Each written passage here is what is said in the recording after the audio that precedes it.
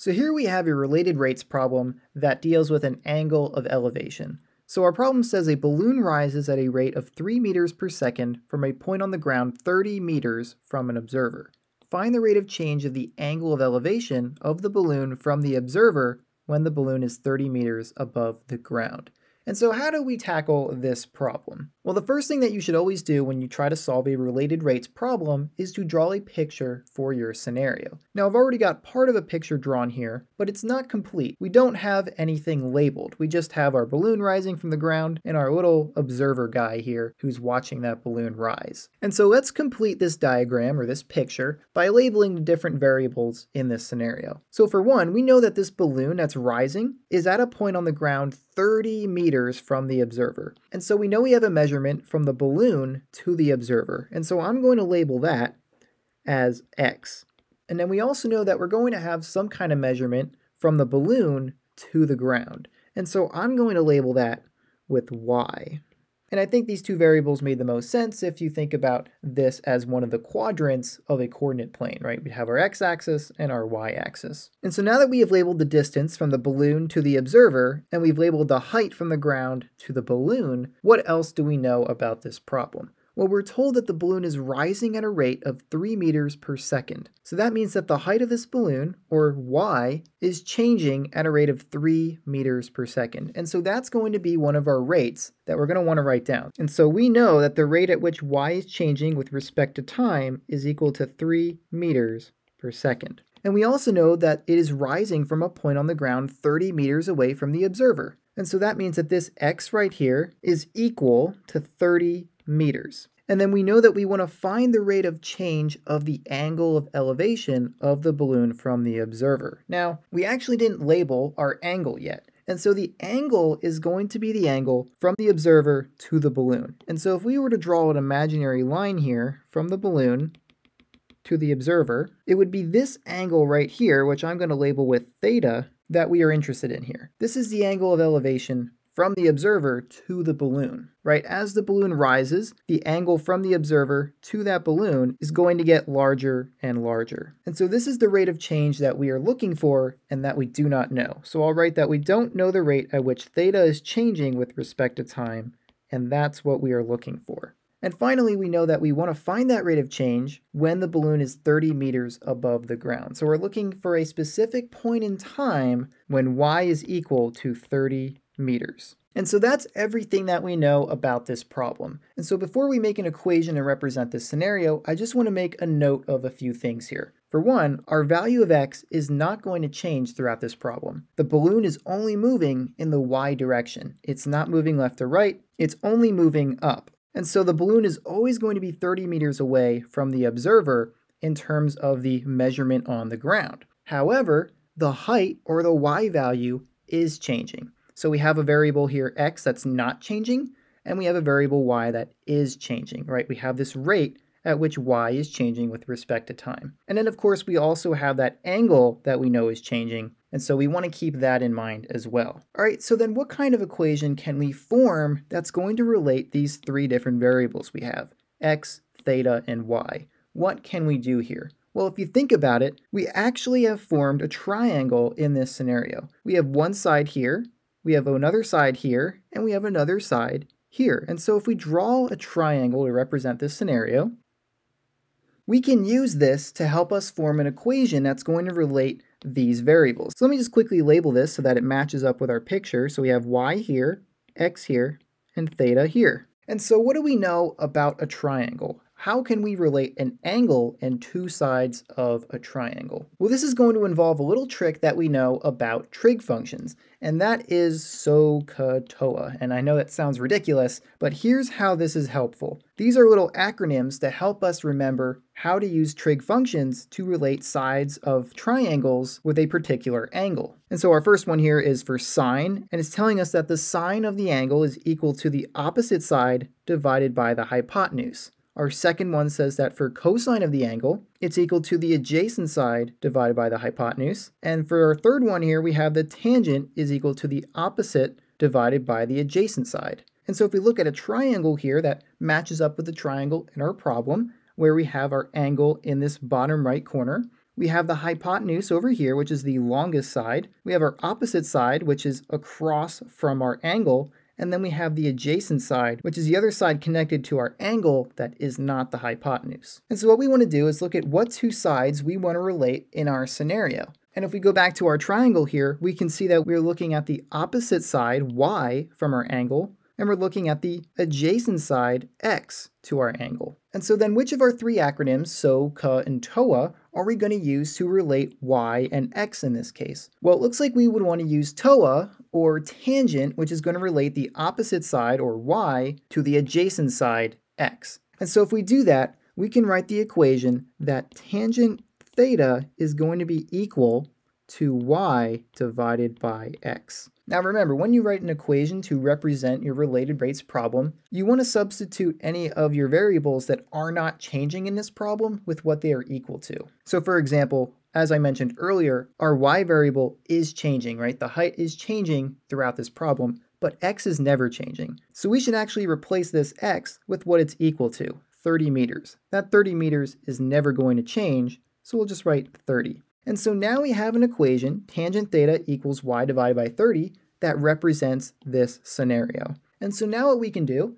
is move on with our related rates process and take the derivative of both sides of our equation with respect to time. And so if we do that, if we take the derivative with respect to time of both sides, we will have the following. We'll have the derivative of tangent theta, which is going to be secant squared theta, but then we need to multiply by the rate d theta dt. And this is because we're taking the derivative of a function defined with one variable with respect to another variable, right? This is where implicit differentiation comes into play. We're taking a derivative of tangent theta, which is one variable, with respect to t, a different variable. So we need to multiply by that rate, which says we're taking a derivative of theta with respect to t.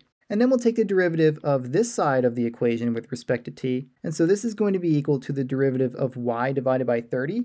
And so the derivative of y divided by 30 is just 1/30. But once again, we're taking that derivative with respect to t. And so we need to multiply by a rate of dy dt, right? We're taking a derivative of y with respect to t. So dy dt. And so now we have taken a derivative of both sides of our equation with respect to t. And so now we need to remember what rate we're solving for here. And we are solving for d theta dt. That's what we want to find. And so let's try to isolate that and divide both sides by secant squared theta. So we'll have that d theta dt is equal to 1/30 times 1/secant squared theta times dy dt. And now we can actually simplify this because secant and cosine are related, right? Cosine theta is equal to 1/secant theta. And that's because secant theta is equal to 1/cosine theta.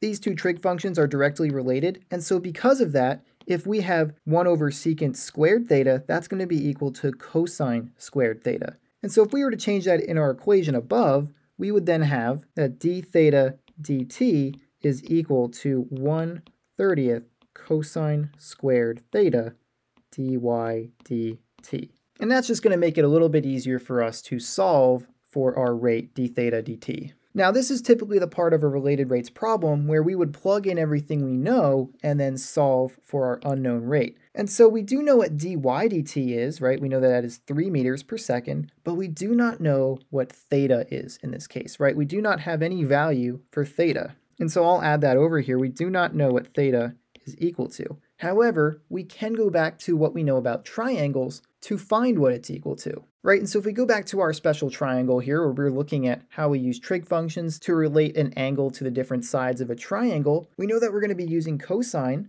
And so let's look at what cosine is on the triangle here. And so in this case, cosine is this middle term here, where if we're looking at a specific angle, cosine of that angle is going to be equal to the adjacent divided by the hypotenuse. And so in that case, that's going to be x divided by the hypotenuse, which we also don't know what it's equal to. And so this could get pretty complicated pretty quick, but we can actually find that as well. But let's do one thing at a time here. First, let's just label our hypotenuse here, and then let's rewrite our equation. And then I think that's going to help us see what we need to do next. So we'll have d theta dt is equal to 1/30 times, now this is cosine squared, so we're going to have this whole quantity squared, and we're going to have the adjacent side, which is x, divided by the hypotenuse h. And that's going to be multiplied by dy dt. And so now I'm going to clean up our work a little bit so we just have this equation to work with, and then we'll talk about how to find our hypotenuse.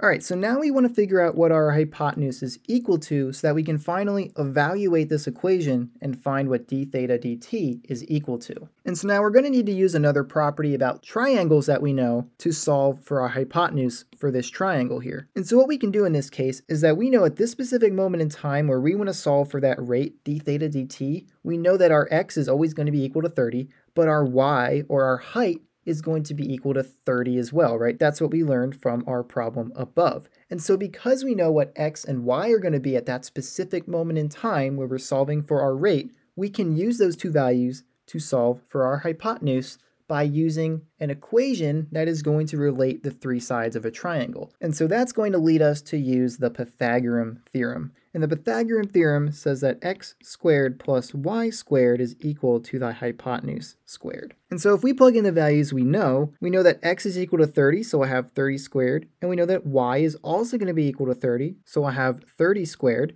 and that's going to be equal to the hypotenuse squared. And so 30 squared plus 30 squared is going to be 900 plus 900. So we're going to have 1800, and that's going to be equal to h squared. And so that means that h is going to be equal to the square root of 1800. And so now we can plug this value in to our equation, and now we can finally solve for d theta dt. And so if we do that, we're going to have that d theta dt is equal to 1 over 30 times x, which we know is 30, so we'll plug 30 in there, divided by the square root of 1800 squared, and then dy dt we know is equal to 3, so we'll multiply that by 3.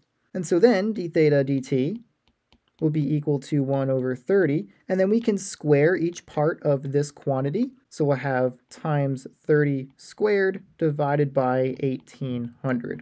Right, if we square the numerator, which is 30, we'll have 30 squared, and then if we square the denominator, we have the square root of 1800, so the square of a square root is just going to be what's inside that square root, so we'll have 1800. And of course, this is still going to be multiplied by 3. And so then 30 squared is 900, and 900 divided by 1800 is just going to be 1/2, and so d theta dt is equal to 3 over 30 times 1/2. I just moved this 3 on top of this 1/30th, and so now we have 3 times 1 and 2 times 30, and so we have 3 divided by 60, which means that d theta dt is going to be equal to 1 over 20. And this is a rate at which our angle is changing with respect to time, and so that's going to be in radians per second.